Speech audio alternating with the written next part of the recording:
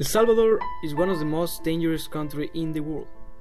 Its population suffer every day from gang activity and they receive threats from them.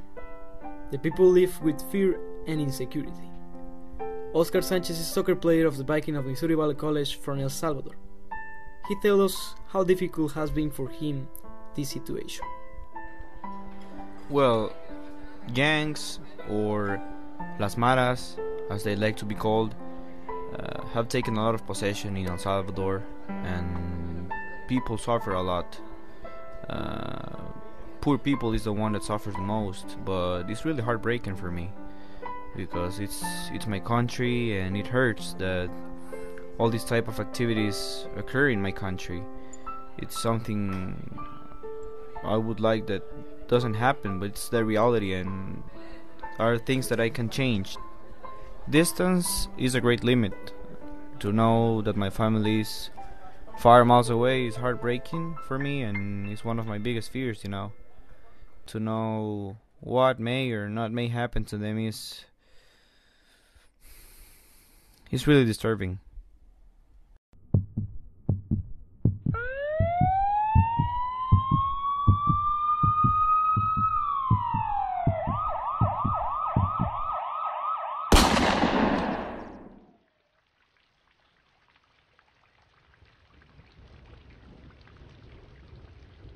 The Mara Salvatruchas are one of the largest and most violent gangs in the Americas.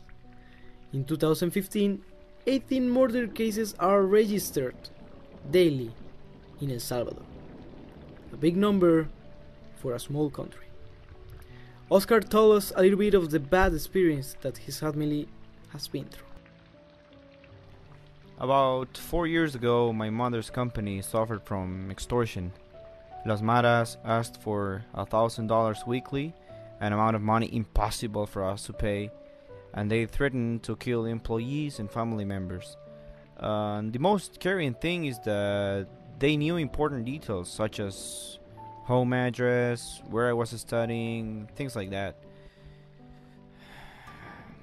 It was a really difficult moment to my family, and I'm still scared that things like this may happen again.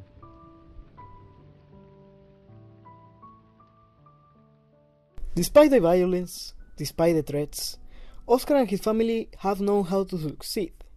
Right now, Oscar is fulfilling his dreams here in the United States.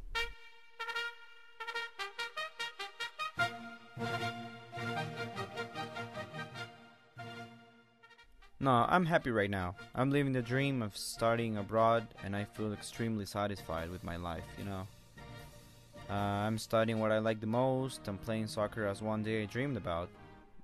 Obviously, I do feel fear of what may happen to my family, but I try to be confident that everything is going to be fine, and that doesn't stop me from enjoying this great experience of knowing new people and all this college experience. Today, many people from El Salvador reside in the United States of America. Oscar, as many, seek to make a change in their country, and they will not stop until they can achieve that goal. If you were Oscar, would you do the same? From KMBC, Jesus City.